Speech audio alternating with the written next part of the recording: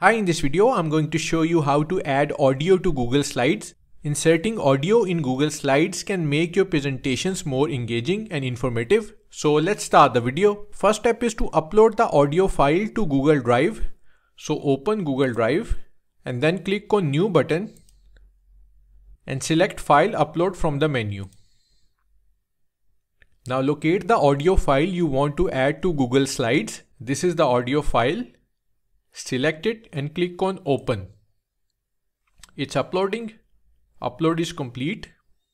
Now make sure you have Google Slides open and ready to go, and select the slide where you want to add the audio.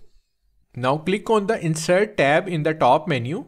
So click on Insert and then click on Audio option. Now select the audio file from Google Drive. Make sure My Drive is selected, and this is our audio file. So click on it. Now click on Insert button. Once you have added the sound to Google Slides, you will see the speaker icon.